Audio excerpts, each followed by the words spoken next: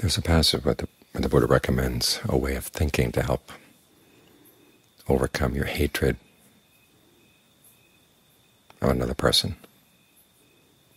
And it starts out, this person has wronged me, but what should I expect? This person has wronged people I love, but what should I expect? This person has done good things for people I hate, but what should I expect? And he has you go through not just the past tense, but also the present tense and the future tense. It all sounds pretty cynical. The trick is learning how to think in these ways and not be cynical.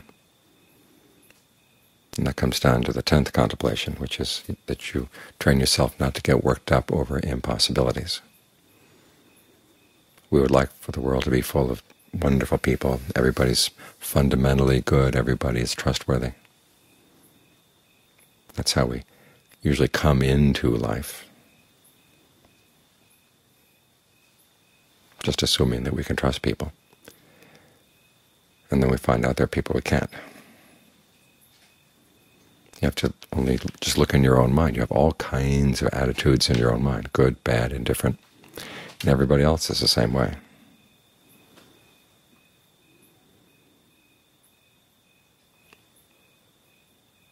We try to feed off the goodness of other people, and when they don't have goodness to offer, we find ourselves feeding off their bad qualities, which of course makes us sick. This means we have to be guarded. This is one of the qualities I noticed in Ajahn Fuang. He was very guarded in his words, guarded in whom he would trust. But he managed to do it in a way that wasn't cynical. It was just very realistic. And to not be cynical, that means you have to be in a position where you're not trying to feed off of other people. You have to train yourself so you can feed off the good qualities of your own mind.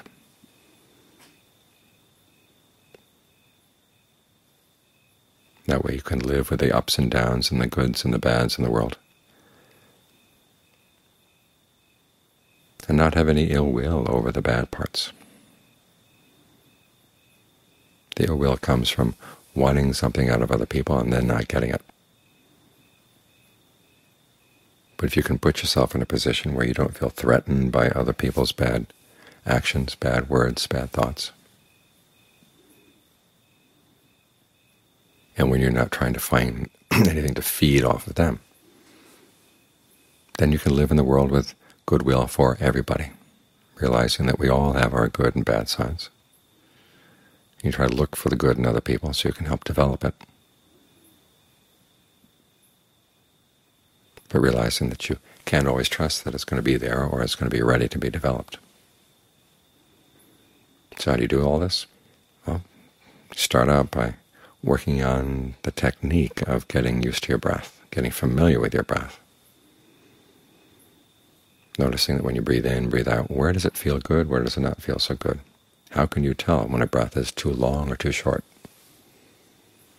How can you read what the body needs in terms of breath energy? These are all skills that you can work with over time. Find a spot where you feel at home inside. Let your attention settle there, and learn how to protect it. One of the ways in which we feel invaded or threatened by other people is if we feel their energy moving into our energy field. And one way to prevent that is once you've got some good energy going in your selected spot, allow it to spread, and think of your own awareness filling the whole body, and allowing that sense of well-being to seep out and spread throughout the whole body as well. And then this becomes your place. Other people's energy can be directed at you, but you've got this force field inside that repels it, so it slips past. The first time you notice this actually happening, you begin to gain a sense that you do have a sense of strength and a sense of not being threatened that you didn't have before. And you want to nurture this, look after it. But it's not just the technique that helps you. The right attitude helps as well. And part of it is that attitude of being guarded. The Buddha uses the word being heedful. And that's the basis, he says, of all good qualities in the mind, but it's also the basis for your protection.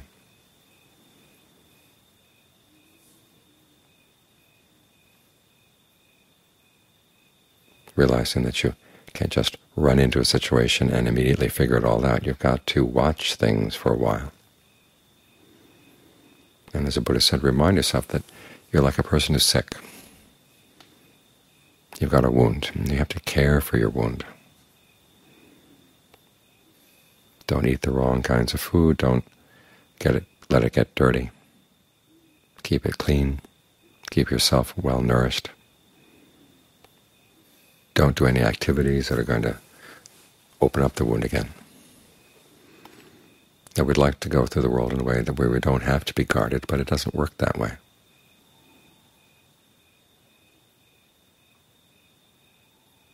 Well, again, you don't have to look very far. Just look into your own mind, and you see there are all kinds of things that can threaten to take over if you're not careful. Well, other people have those too, and they may not be working on keeping those things in control.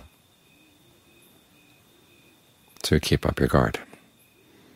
Now, this isn't tense or bitter because you've got this sense of well-being inside that helps to nourish this.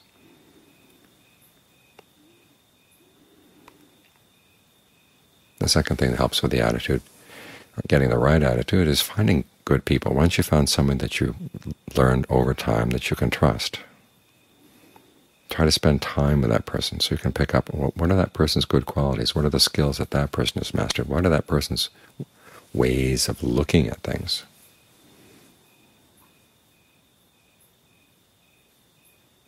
And as you pick that up, you find that your attitude changes as well.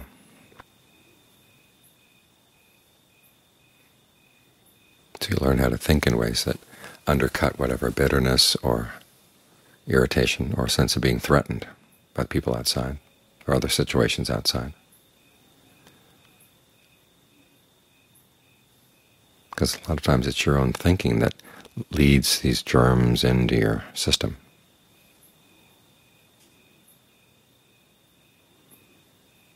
So if you have that combination of the physical sense of well-being that comes with the breath, the technique, and the right attitudes in the mind, but this is a world filled with all kinds of things, all kinds of people. Your own mind is filled with all kinds of thoughts. You have to be guarded around your own thoughts.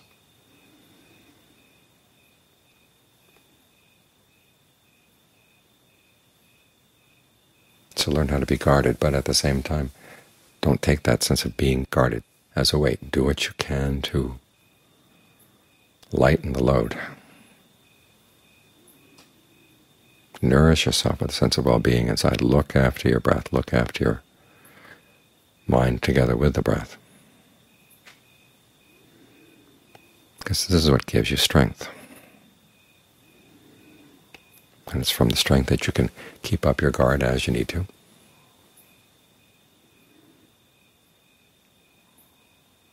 To be well nourished, to nourish that sense of the center that's going to be your safe place.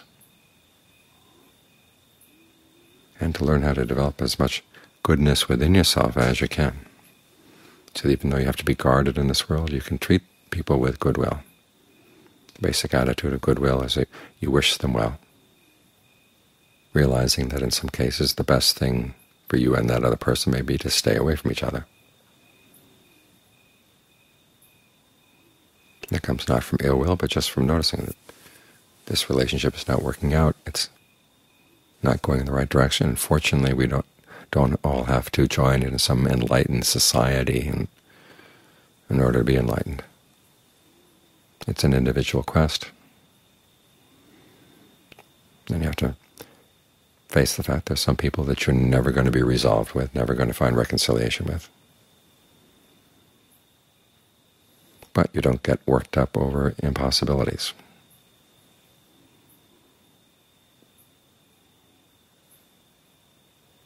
You focus on doing good where you can, both inside and out, and that becomes your strength. when you listen to the Ajahns talk, they'll often talk about the need for a fence. The Ajahn Mahabua says, virtue is a fence for your thoughts, words, and deeds. Concentration in particular is a fence for your mind. It's through discernment that you learn how not to need those fences anymore, as long as your discernment is not yet all around. You need to keep those other fences up. Ajahn Chah mentions that the lesson he took away with him after being with Ajahn Mun for 3 days is that you have to make your practice in the shape of a circle. He thought about that for a long time.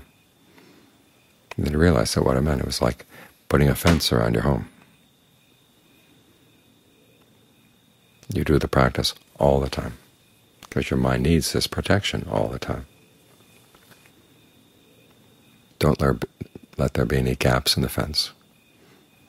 Because a beautiful fence that surrounds only 3 sides of your house doesn't protect you, because it leaves that whole other side open.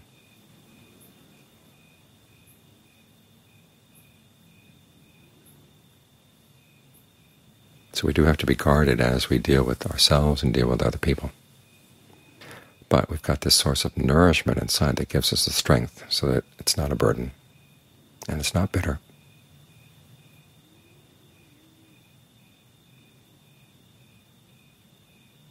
It's simply facing things as they are and being strong enough that it's not a problem.